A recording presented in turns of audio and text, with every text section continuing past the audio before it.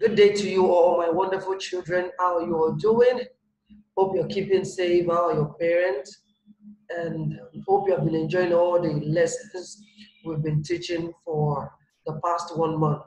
All right, don't you forget that the CBT test is still online and it's going to end tomorrow. I believe by now you should all be done with all the 6 tests.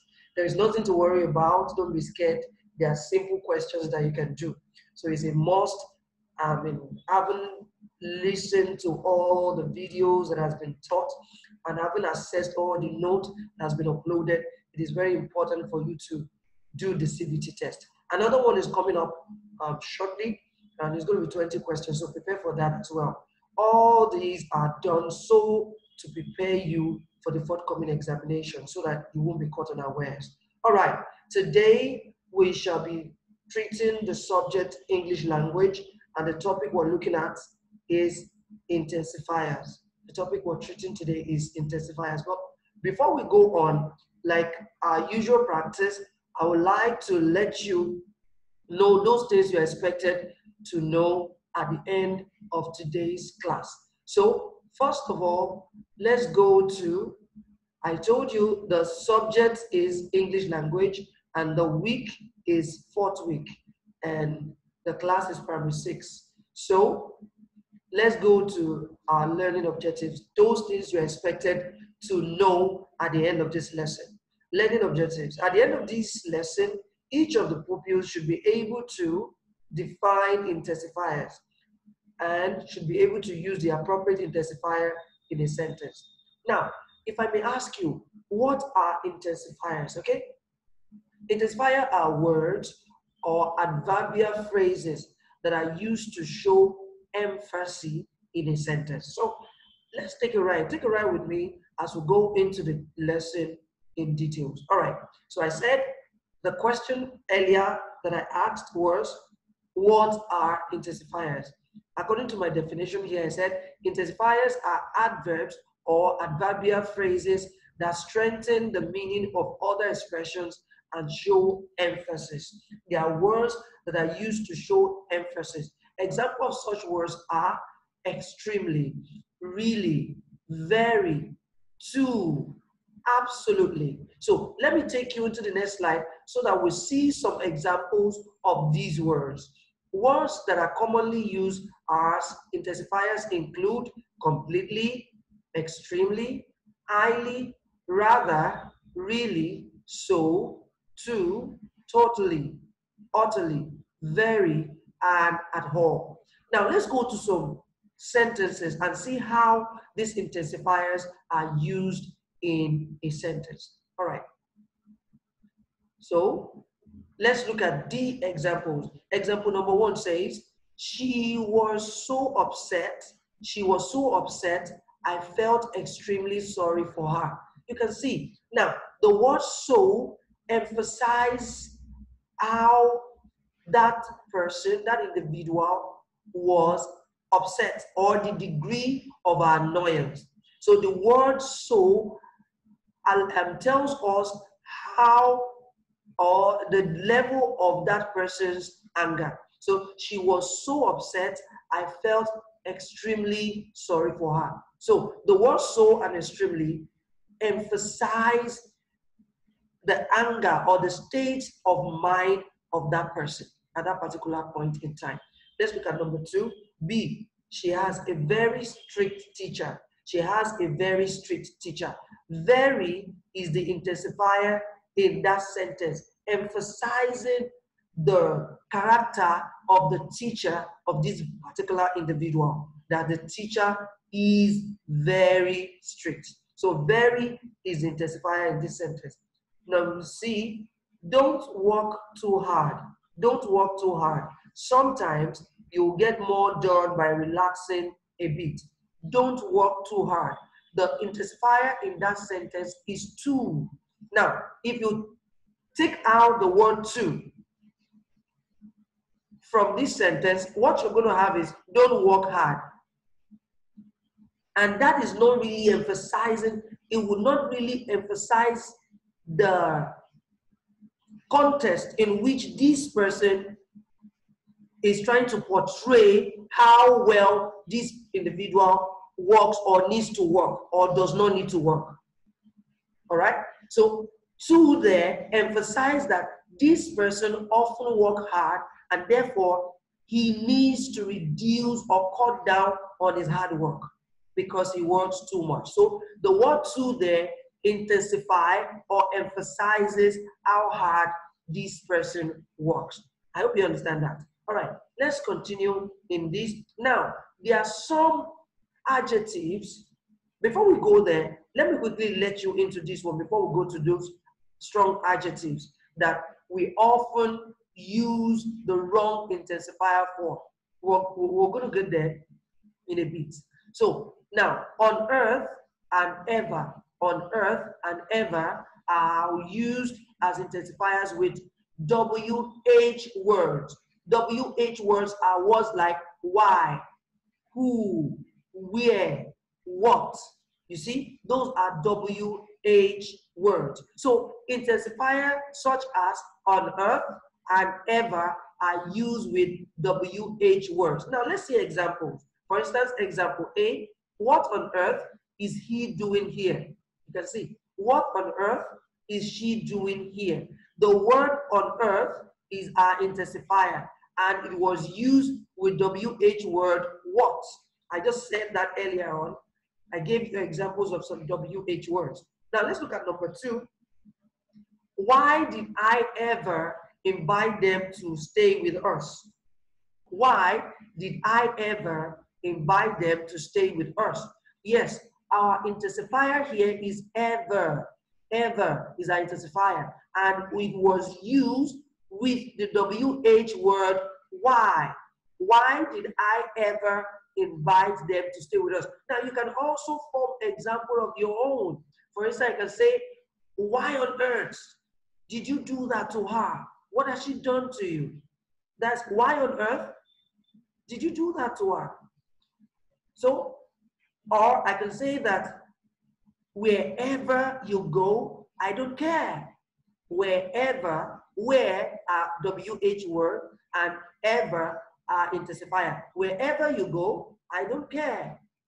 However you do it, it is not my business. It is none of my business. However you, get the job done is none of my business. Mine is to get the job done. So in the sentences I have made now, however, how being our WH word and ever being our intensifier.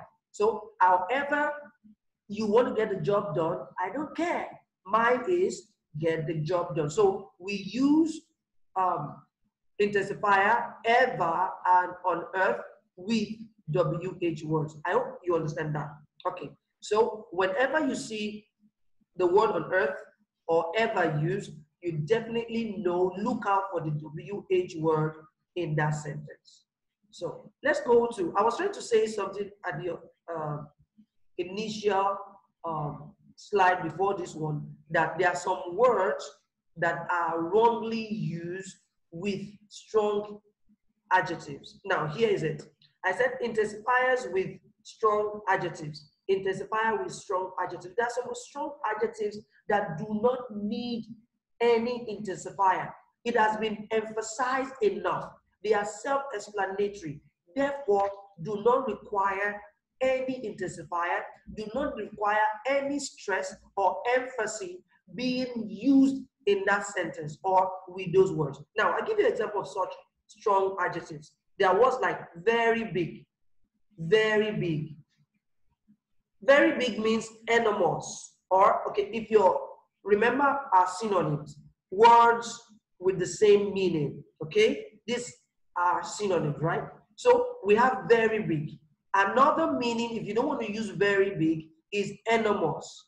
Enormous means very big or huge. It is either enormous or huge. It means very big. So it is wrong of you, or it would be wrong for you to use the word enormous and huge with very again. So it is wrong to say very enormous. That is tautology. Tautology means repetition of the same word in a sentence. So why use the same meaning in a sentence? words with the same meaning in a sentence. So it's wrong. So it is wrong to say very enormous or very huge. Very enormous or very huge is wrong. It is rather enormous or huge. Let's go to number 2. You have the word very small. Very small means tiny, little, all right? Little or tiny. So it is wrong for you to say very tiny or very little. It is either tiny or little, because tiny or little means very small. So saying very tiny again, you are, laying much emphasis on that sentence, and it does not, it is not required, because tiny already means very small. Is that okay? I hope you're understanding what I'm trying to say. Yes, can I get you say yes, I do? Okay, so I can move on. Right. So another one is very clever. Very clever means brilliant. Brilliant. All right. So it is wrong for you to say that boy is very brilliant. You see? Because very clever already means brilliant. So using very with brilliant is an error. So rather you should say the boy is extremely brilliant, not the boy is very brilliant. That is wrong. Extremely brilliant. All right? So that is the word. So like I used to tell you in class, it is very necessary that you speak right. And you often tell me that, oh, what of my mommy? What of my daddy? They speak wrongly. And therefore, when I try to correct them, they tell me like, oh, when were you giving birth to? My friend, we've been speaking English before you were born. Yes, that is their own age. But right now, we are in the jet age. And a whole lot of sentences, a whole lot of English expressions are spoken wrongly. So English evolves on a daily basis. So therefore, you must be up to date with the world. Know what is going on around you. Listen, use the internet, listen to radio, watch, read novels, read storybooks, read newspapers. You will see the use of words, okay? And follow people who you know you can learn from, who speak well, all right? Who you can learn from. So this is very important. So these things, you should take them into practice. Like I said, you can stand out and be the only different person in your house who speak correctly, using the necessary articulation in your English expression. All right, so learn to speak impeccably is very important. So another word is very bad. Now, very bad means awful or terrible or disgusting or dreadful. Something that is very bad is either awful or terrible or disgusting or dreadful. Now, it is wrong for you to use the word very with awful or terrible or disgusting or dreadful. For instance, saying, oh, that movie is very awful. No. Because awful means very bad.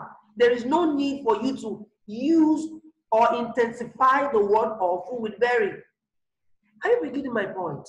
So please take these things into practice and make sure you use them correctly in your day-to-day speaking of English. Another one is very sure.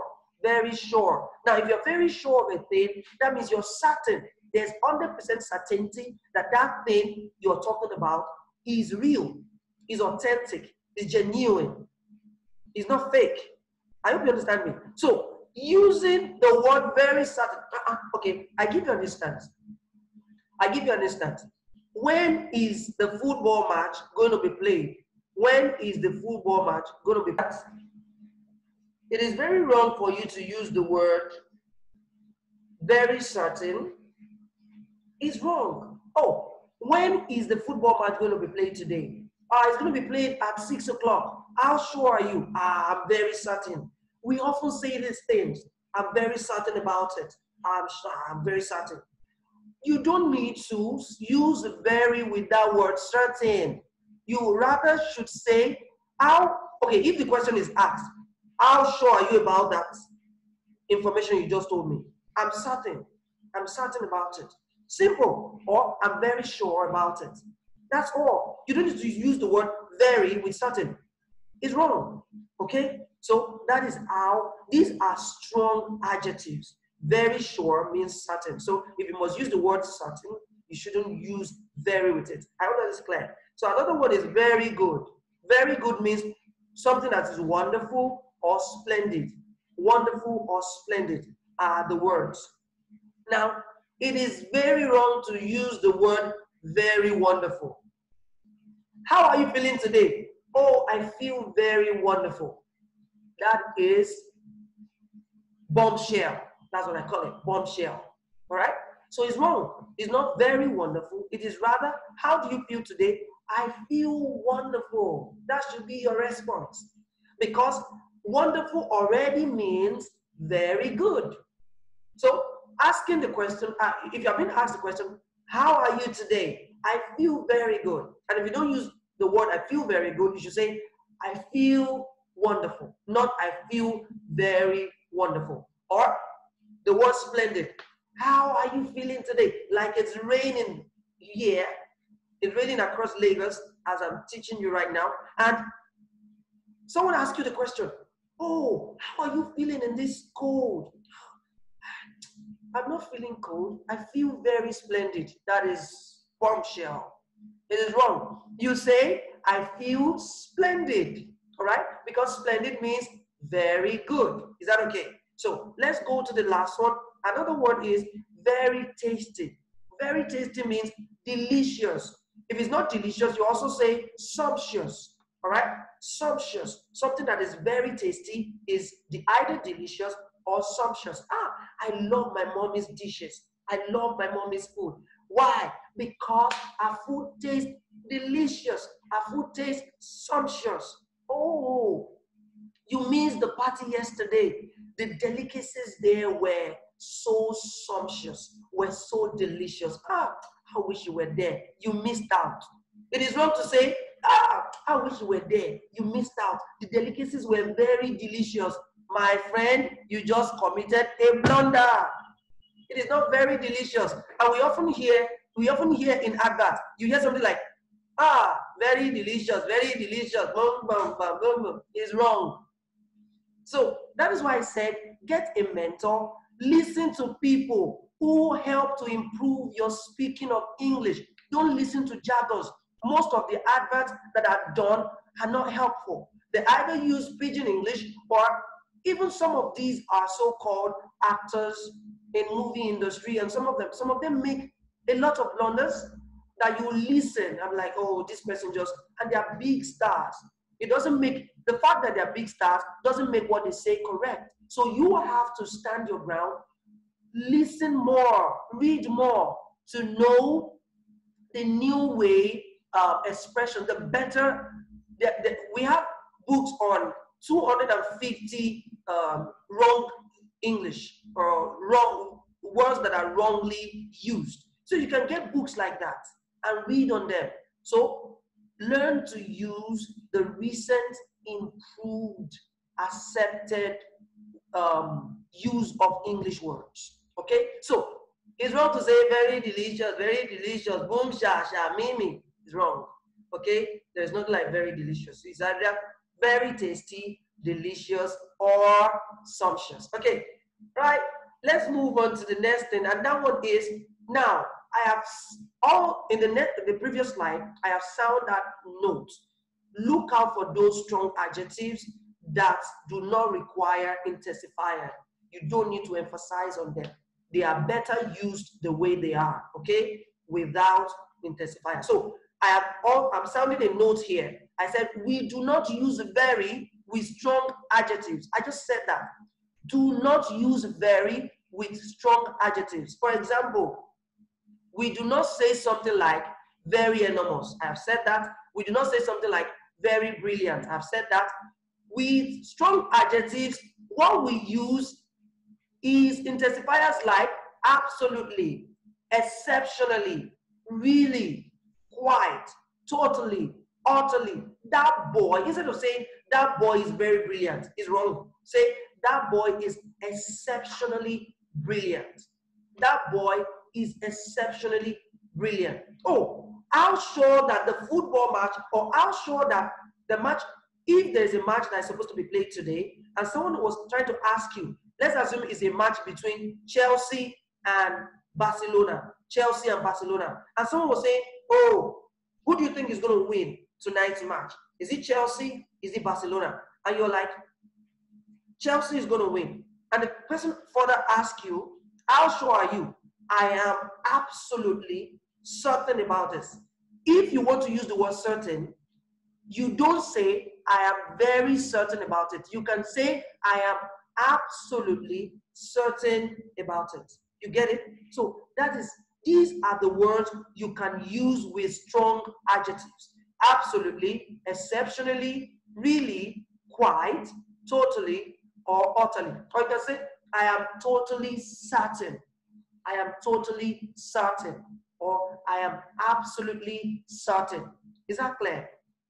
Or I am quite certain about it. All right. So any of these would go with strong adjectives. All right. Let's conclude this class. Having said all of that, it is very important. There is a program on TV. I think it's on TVC. I'm not advertising for them because they didn't pay me for adverts. And if I'm supposed to be doing advert for TVC, I should get like $1 million in my account. But I'm only saying so that you know those educative programs that you should watch or look out for on TV. Stop watching African Magic. I am emphasizing it. They speak, yes, it's our mother tongue. But if you want to speak right, listen and watch movies that will improve your standard of speaking. There are a lot of you are used to it in your house. It's African Magic from morning till midnight. Please do not, it's not helping you, okay? So look out for educative programs where they talk about diction, how you pronounce words. There is one, Speak Right. I don't know if they still do it, but there are several of those programs that you can watch. It will help you. You speak correctly. It pains me, it breaks my heart. Sometimes when I listen to kids who go to private schools, who are supposed to be different from kids who go to public school. I'm not trying to discriminate here, but I'm only saying the reason why it is called a private school is because it is believed that better education or better teaching is delivered in private school. So it breaks my heart when I, see kids who go to private school and yet still speak like just a regular kid on the streets. I come and go, he now come and hit my head, or he now come and knock me. He choke me. Those things are wrong. There's nothing like choke. It's poke. And there's nothing like knock. Hit. So these are common errors we make on a daily basis. Please, I beg you, speak right wherever, anywhere, everywhere you go, with your family members, with your friends, at church, everywhere. He stands you up. So this is my pattern shot to you. Examples. The film was absolutely awful. You can see that. Have you watched Dracula? Yeah, that film is so scary. Right? The film was absolutely awful when I saw it. Not the film was very awful. No. The film was absolutely awful when I saw it. So I have told you that words that can be used with strong adjectives are absolutely. So let's look at number 2. He was exceptionally brilliant child. He was an exceptionally brilliant child. He was the word approved or accepted intensifier to be used with the word brilliant is exceptionally. So he was an exceptionally brilliant child, just like many of you. Yes, you looking at me. Yes, you know yourself that you are exceptionally brilliant. Yes, every one of you watching me right now, I don't want to start calling names. I know you're exceptionally brilliant. So I pray that the Lord will continue to keep you, guide you, give you wisdom, knowledge, and understanding. And please, if God does his part, you should also do your part. By what? Reading. Like I told you, I gave you an instance. There is a difference between faith and work. Faith is you have done your work and you believe that your work that you have done, God is going to bless it and make it result into success. But foolishness is leaving work out, you did not do any work, and you have faith that you put your book right in front of you and you were praying, God, put this book in my head. No, it doesn't work.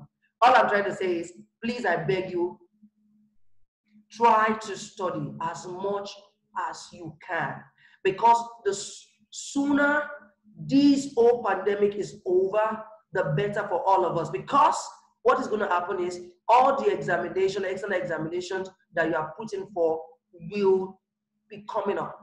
We will start writing them one after the other, and you don't want to be caught unawares. So my parting shot to you is, I beg you with the love of God, try to study and go online, assess the notes. I've told you, if there's anything you don't understand, you can send a message directly to me via my Gmail, and that option is in your page. So if there's anything you don't understand, hit me up on my Google mail, and I will answer your question. And please do assess the online test. It's for your own good. And look out for the next one coming up next month. And please tell your parents to make sure that data is made available for you to access all the videos and online notes. Till I come your way again on this same platform, I remain Mr. Ogunlaro. Bye for now. Regards to your parents, and please keep safe by always washing your hands under running water, and if you must go out, running water and soap, and apply alcohol-based sanitizer. And if you must go out with your parents, make sure that you wear a nose mask. I miss you all. Bye for now. Adios.